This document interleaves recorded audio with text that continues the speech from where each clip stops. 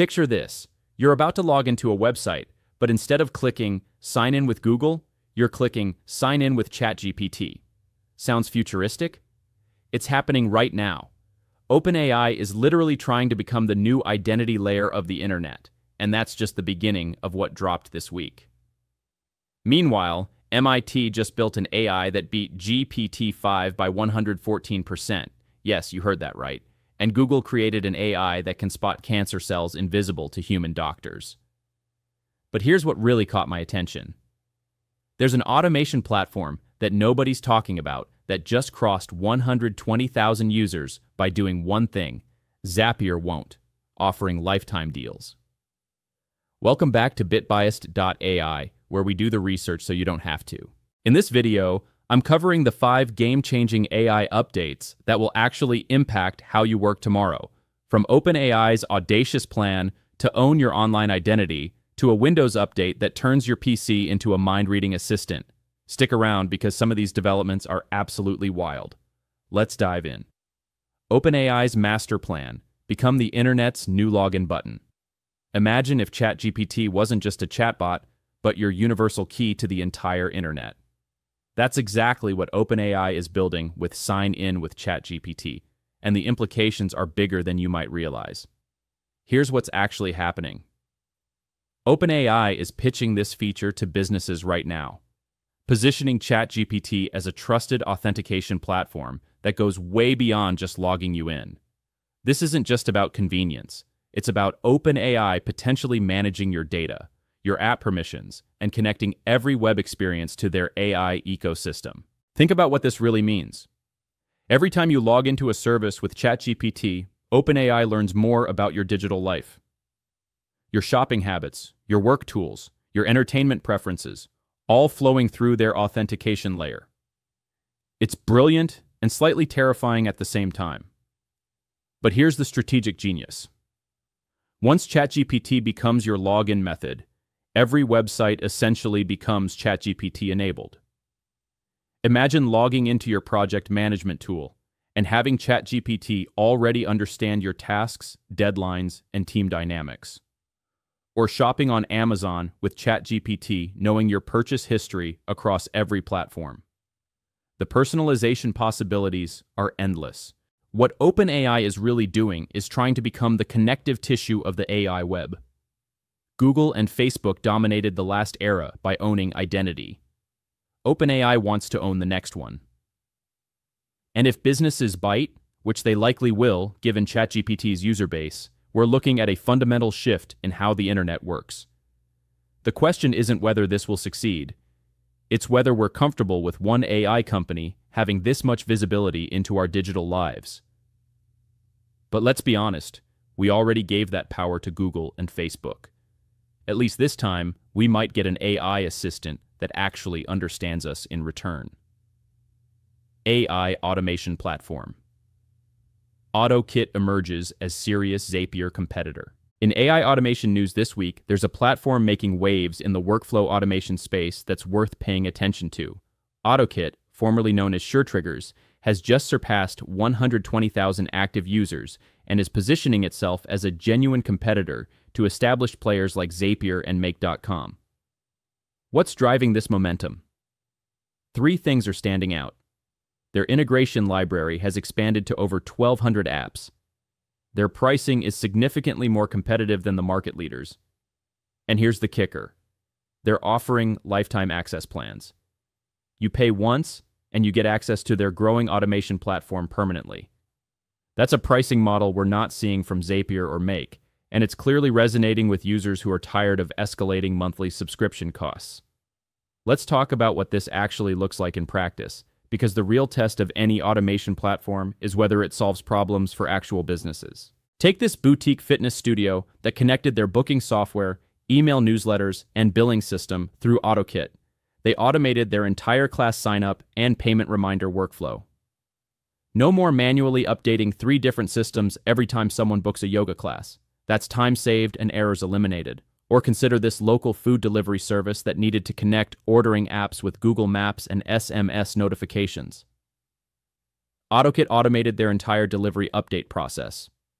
What previously required someone manually sending status updates is now completely hands-off. And here's what validates this platform beyond just user numbers. They're maintaining a 4.9 out of 5 satisfaction rating while scaling, and they're reporting 99.9% uptime.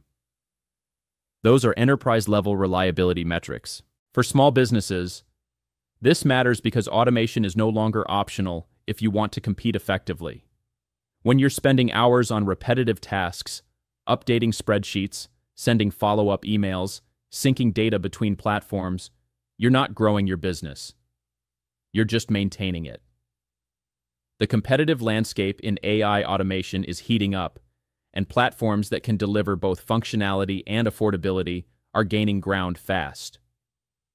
Whether Ottokit can sustain this growth trajectory against incumbents like Zapier remains to be seen, but the early indicators suggest they're tapping into real demand. If you want to explore what Ottokit offers, we've got a link in the description. They're currently running that lifetime membership option, which is worth checking out if you're considering automation tools for your business. Anthropic's Haiku 4.5, the budget AI that punches above its weight. Now, let's talk about something that just shifted the entire AI pricing game. Anthropic unveiled Claude Haiku 4.5, and while the name sounds like poetry, the impact is pure business strategy. Here's what makes this fascinating. Haiku 4.5 is matching the performance of GPT-5 and Gemini 2.5 on key benchmarks, but at a fraction of the cost and latency. We're talking about an AI model that delivers enterprise-grade results without the enterprise-grade price tag. For startups and small businesses that couldn't justify the cost of premium AI models, this changes everything. But the real innovation isn't just the price, it's the speed. Haiku 4.5 is optimized for real-time responsiveness. When you're building a customer service chatbot or a multi-agent system, every millisecond matters. Users don't care that there's an AI processing their request. They just want instant answers. Haiku delivers that without compromising accuracy. Think about what this means for AI adoption. The biggest barrier for most businesses isn't the technology, it's the economics. When every API call costs money, you think twice about implementing AI features. But when the cost drops dramatically while maintaining quality, suddenly, AI-powered features become standard, not premium. Anthropic is essentially commoditizing AI intelligence, making it accessible to developers who were previously priced out. And here's the strategic brilliance. Once developers build on Haiku 4.5, they're in Anthropic's ecosystem. When they need more power, they upgrade to Sonnet.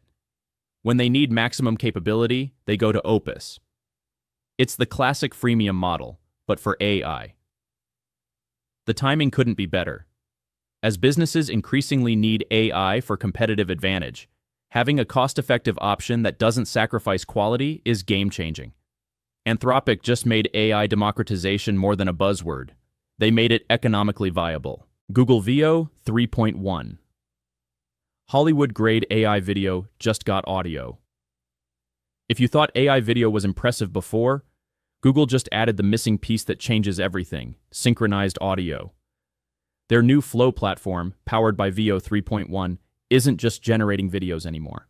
It's creating complete audio-visual experiences. Here's what's revolutionary about this update. The ingredients to video and frames to video features now include audio generation. You upload a few images of your product, describe the vibe you want, and Flow creates a cinematic commercial with perfectly synced sound effects and ambient audio. No separate audio editing, no timing adjustments, it just works. But Google went further. They added precision editing capabilities that rival professional software. You can seamlessly insert or erase objects from scenes, extend videos beyond 1 minute, and create smooth transitions between completely different shots. This isn't just AI video generation, it's AI video production. The implications for content creators are massive. A YouTuber can now generate B-roll footage with matching audio in minutes. A small business can create professional commercials without hiring a production team. An educator can produce engaging visual content with atmospheric sound that keeps students engaged. What's brilliant about Google's approach is they're not trying to replace human creativity. They're augmenting it. The platform gives you Hollywood-level control while handling the technical heavy lifting. You focus on the story. VO handles the execution. And here's the kicker. This is directly integrated into Google's ecosystem. Your Drive files, your photos, your workspace, everything connects. While competitors like Runway and Pika require you to switch platforms, Google keeps you in their universe. It's the same strategy that made Gmail dominant, now applied to video creation. The race for AI video supremacy just got serious, and Google's combination of quality, integration, and now audio capabilities puts them in a commanding position. The line between AI-generated and human-produced content isn't just blurring, it's disappearing entirely. Windows Copilot, your PC now reads your mind, almost. Microsoft just turned Windows 11 into something that feels like science fiction, and I'm not exaggerating. The new Copilot updates aren't just incremental improvements, they're transforming your PC into an AI entity that watches, listens, and acts on your behalf. Let's start with Copilot actions. You tell your computer, "Hey Copilot, book me a table at that Italian place for tomorrow night," and it actually does it. Not just searches for restaurants, actually makes the reservation. Or, order my usual groceries, done. This isn't voice control, it's voice delegation. Your PC becomes your personal assistant who actually assists. But here's where it gets wild. Copilot Vision. This feature reads and interprets everything on your screen in real time. Working on a complex spreadsheet? Copilot understands the data and can explain trends. Reading a technical document? It can summarize key points instantly. Browsing shopping sites? It can compare prices across tabs without you asking. The privacy implications are obvious, and Microsoft knows it. They're implementing strict controls about what Copilot can see and when. But for users who opt in, this is productivity on steroids. Imagine never having to manually copy information between documents, never missing important details in long emails, never struggling to understand complex data visualizations. What Microsoft understands that others don't is that the future of computing isn't about faster processors or better graphics. It's about reducing cognitive load. Every decision you don't have to make, every task you don't have to manage, every detail you don't have to remember, that's mental energy you can spend on what actually matters. And unlike standalone AI assistants, this is baked into your operating system. No subscription, no separate app, no context switching. It's just there, always available, always watching, if you let it, always ready to help. This is Microsoft's bet on the future, the OS as an intelligent layer between you and your digital life. The global rollout is happening now, and early testers are reporting time savings that sound impossible. Hours per day reclaimed from mundane tasks. Windows 11 isn't just an operating system anymore. It's an AI-powered ecosystem that actively works to make your life easier. Beyond headlines, the stories that will shape tomorrow's AI landscape. Apple's Siri brain drain continues. In a devastating blow to Apple's AI ambitions, Kei Yang, the executive just promoted to lead Siri's AI transformation, has jumped ship to Meta after mere weeks in the role. This isn't just another Silicon Valley job hop. It's a symptom of a deeper crisis at Apple. Here's what makes this significant. Yang was supposed to be the architect of Siri's generative AI revolution. Apple desperately needs to catch up to ChatGPT, Claude, and Gemini, and they just lost the person tasked with making it happen. The timing couldn't be worse. Apple Intelligence is rolling out, and they're hemorrhaging the talent needed to make it competitive. The pattern is becoming embarrassing. Apple, once the destination for top talent, is watching its AI leaders walk out the door to competitors. The question isn't just why Yang left, it's why Apple can't retain the people they need to compete in the AI race. Internal sources suggest it's a combination of bureaucracy, slow decision-making, and a culture that prioritizes perfection over innovation speed. For users, this means Siri's transformation might be even further away than we thought. While competitors sprint ahead with weekly updates, Apple is stuck rebuilding their AI team. Again, AI discovers invisible cancer, suggests novel treatment. Google and Yale just achieved something that sounds like science fiction, an AI model that can detect cancer cells that human specialists literally cannot see. The C2S scale model, with its 27 billion parameters, isn't just finding cancer, it's finding cold tumors that hide from the immune system. But here's the jaw-dropping part. The AI didn't just detect these invisible tumors, it suggested a specific treatment combination, silmidacertib with low-dose interferon, to make them visible to the immune system. Lab tests confirmed the AI's prediction worked. Think about that. An AI discovered a cancer treatment approach that human researchers hadn't considered. This isn't incremental progress, it's a paradigm shift in oncology. We're talking about an AI that sees patterns in cellular data that the human eye cannot detect, then recommends treatments based on those patterns. The implications for cancer treatment are staggering. Earlier detection, personalized therapies, and treatment options we haven't even imagined yet. The model is built on Google's Gemma architecture, proving that foundational AI models can be adapted for highly specialized medical applications. This is the future of medicine. AI partners that enhance human capability in ways we're just beginning to understand.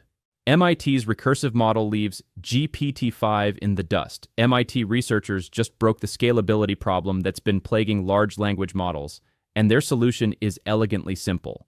Let AI call itself.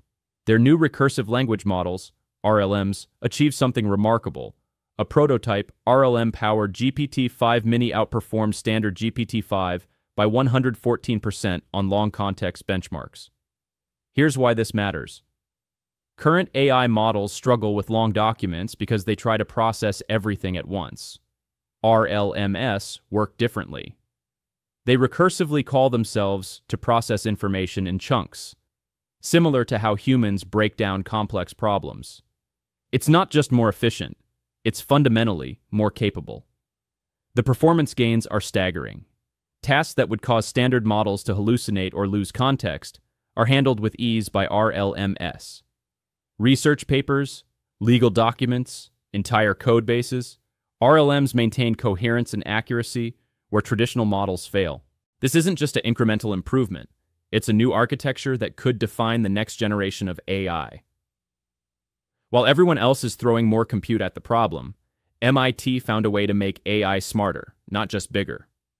The recursive approach might be the key to achieving true reasoning capabilities in AI systems. These aren't just isolated updates. They're puzzle pieces of a much bigger picture. OpenAI wants to own your digital identity. Microsoft is making your PC psychic. Google is creating Hollywood studios in the cloud. And underneath it all, breakthrough research is pushing AI capabilities beyond what we thought possible just months ago. The pattern is clear. AI is moving from tool to partner, from assistant to collaborator, from option to necessity. The companies and individuals who adapt to this shift won't just survive. They'll thrive in ways we're only beginning to imagine. What's your take on these developments? Which update will impact your work the most? Are you concerned about OpenAI becoming the internet's gatekeeper, or excited about the possibilities? Drop your thoughts in the comments. I read every single one, and your insights often shape our next deep dive. If this helped you navigate the AI revolution, hit that subscribe button and ring the notification bell. We're tracking these transformations every week, turning overwhelming tech news into actionable intelligence you can actually use. Next week, we're diving into something even bigger: the AI developments that could reshape entire industries overnight. You won't want to miss it. Until then, keep experimenting, keep adapting, and remember, in the age of AI, standing still is moving backward.